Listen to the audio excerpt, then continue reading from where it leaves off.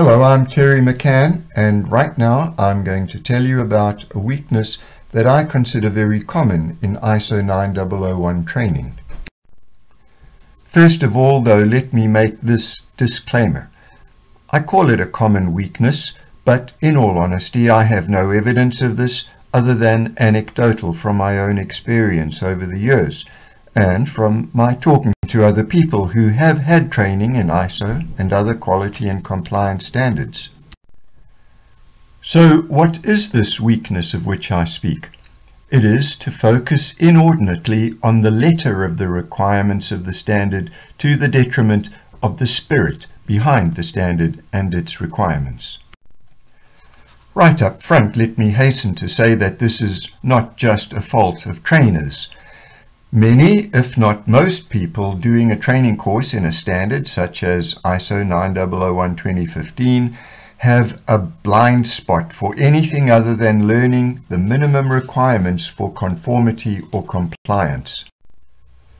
This defective vision often afflicts people with longer service who have been there, done that, and convey the sense that there will now be some kind of new burden of bureaucracy that we will all now need to add to our workload. On the part of trainers, there is the temptation to have a quick introduction looking at the process approach, maybe even looking at the benefits of certification, but begin the real training with the first shell clause of ISO 9001:2015, Clause 4.1, understanding the organization and its context. Often, the benefits presented focus mainly on marketing and sales. Even if there is good coverage of what I call the spirit of the standard in the training's introduction, it usually gets lost thereafter in the weeds of the requirements from Clause 4 onwards. The spirit of the ISO 9001:2015 International Standard is articulated right at the very beginning in Clause 0.1 General.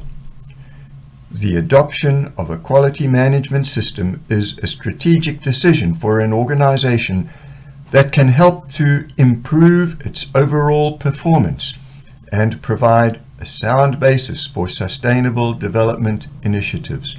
In fact, let me read that again.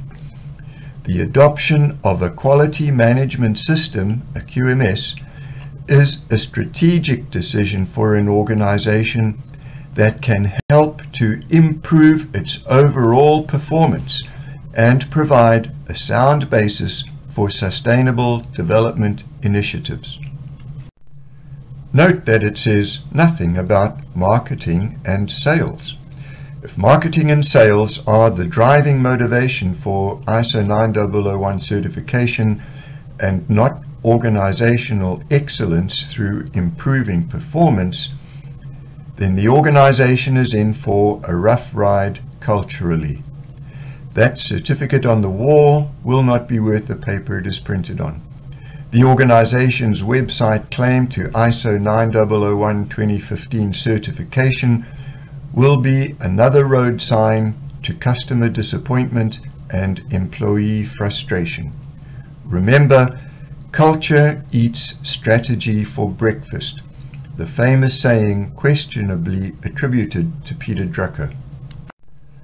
I was fortunate to have to work with an engineering manager who frustrated me no end by asking me, what is the value add of this or that new process or document or quality initiative that I would come to him with? Over time, I learned to appreciate his challenges to me. He forced me to make my quality initiatives as minimally bureaucratic as possible while ensuring that there was indeed value added for the company. He would ask, who are we doing this for? Are we doing this for the business and our clients, or for the auditors? Frustrating at the time, but he inadvertently helped me get past the letter to the spirit of the requirement. Interestingly, if you all make the spirit of the requirement your priority, it becomes easier to find ways that are practical and feasible to meet the letter of the requirement through cooperation.